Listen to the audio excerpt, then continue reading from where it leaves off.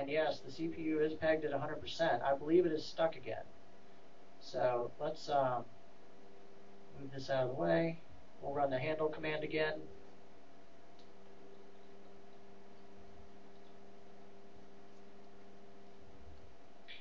And it appears that it's stuck on Sky Captain. Okay, so the next step would be to go back to Twonky and stop sharing again, move the file out of the way, and start it back up and see if it stops again. Okay, so we moved Sky Captain out of the way. That was the second file that was hanging for us. And Twonky's running again, indexing the rest of the movies. We'll see how it proceeds. You can see on the right of the screen I've got the CPU indicator up there. We can see if it gets pegged at 100% again. If not, we'll know that things are looking okay and it's doing its scan. Right. So far, so good. And I've also known that since you were talking, it went through Hunt for Rat October and bounced around, and it's now left that folder and gone to my sample videos and photos now. So hopefully that's good news that the one file that wasn't compatible with the Twonky program.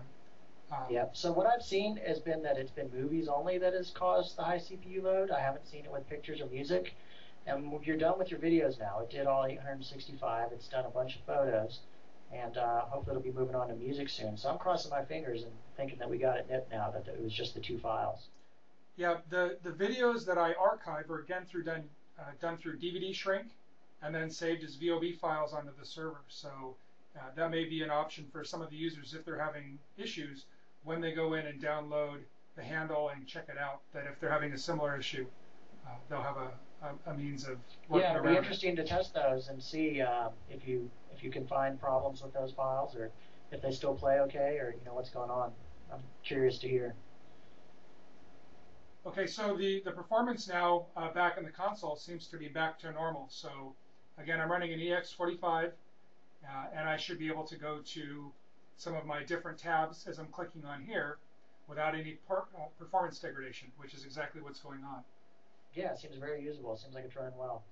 So I was wondering if you could recap exactly what we did, and then John could chime in to make sure that we've covered all of our bases as far as a solution for this issue. Sure. So first step, identify a problem. Sluggish console, in progress meter not updating, seeming to be stuck for a long period of time. 100% CPU load, you can tell that from the system status tab here. If you're running the 3.0 software, you'll see the CPU load maxed out. It's not here, so it looks like it's good. And in that case, you're going to want to identify what file is causing the problems.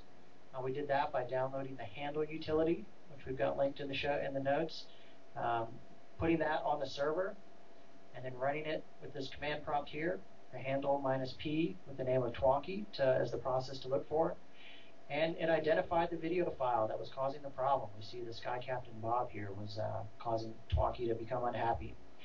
We had to stop Twonky, move the file out of the way, so that means move it to another share that's not indexed by Twonky.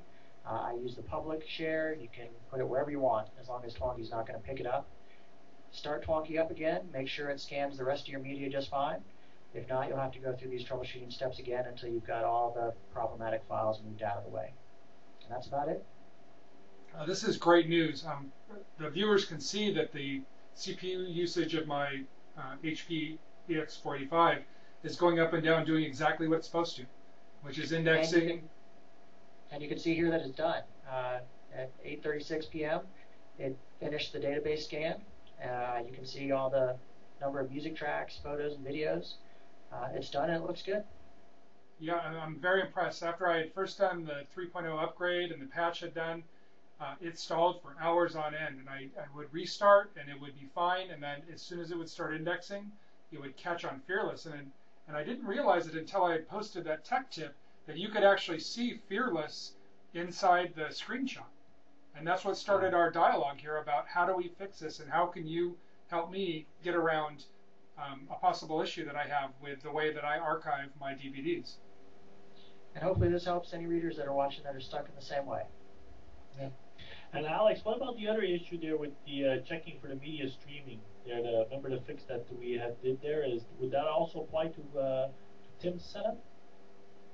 I think Tim said he checked his music and he wasn't having issues with streaming. But just to recap, if you're having issues where your music doesn't seem to play through the remote web streaming, which is the web pages where you can listen to your music, or through the iStream application on your iPhone or iPod Touch, then that's a symptom of another problem, which is basically a transcoding issue. There's some basically a bad configuration file is put into place. So I've got documentation on how to resolve that on my blog as well.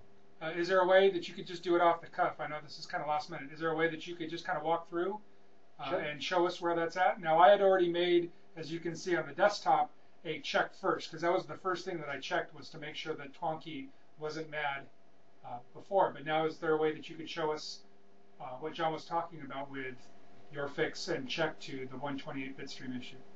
Definitely. So I just launched my computer on the server. We're still in the remote desktop session. And you're going to want to go to the C drive. And in here, there's a Twonky directory, Twonky Media. And inside here, the CGI bin directory is where the media transcoder is. And so here, this file, the audio transcode-mp3 .description file, this has some lines in it that cause problems. And it looks here like you've updated yours with the correct version. Well, mine was an EX45 upgrade. Oh, that's right. You will experience the problem because in your case, patch 2 does not deliver the new version of Twonky because it's already up to date. So for some reason, just the EX490, EX495, and Data Vault will encounter this issue. Okay, so John, you didn't have this issue either, correct? You had the new version of Twonky installed, which gave you the correct description file? Well, I had the 490, which I did have the issue. Oh, that's right. You have a 470 upgraded, and then you have the 490 also. Yeah, the issue I had was with my 490. Okay, well, I'll make sure that I reference Alex's site on the proper copy and paste over, but as you can see there that it was specifically referencing the 128-bit stream function. All right. And both of these issues are documented in the same blog post that will get linked in. Nice. Okay. Okay, well, thank you. We'll just have to wait for HP to come, or Twonky to, I guess HP and Twonky to come out with the version 5.12. That should have the fix in it, right? What we've seen from Twonky posting on their forums is that there's a version 5.12 which is supposed to address the CPU utilization issue. HP has delivered the 5.1.1 version. So for some reason there's a discrepancy there. Neither side is really saying how that happened or why. So we'll just have to wait and see. But this has been a great recap because using the handle tool, I can actually see what the holdup is. For example, my VOB files. And then for those users that have the 490, 495, they can actually use your second method to make sure that it's not the utilization issue. So it's a great balance between finding out exactly what is the issue and not jumping ahead and thinking it's specifically Twonky, which is one of the things that I had done. That's right. So I apologize, Twonky. Alex and John have both shown me the error of my ways, and that it's just, so many processes and so many different ways of doing things that occasionally you have to do a troubleshoot. And Alex's guide has been great with doing this.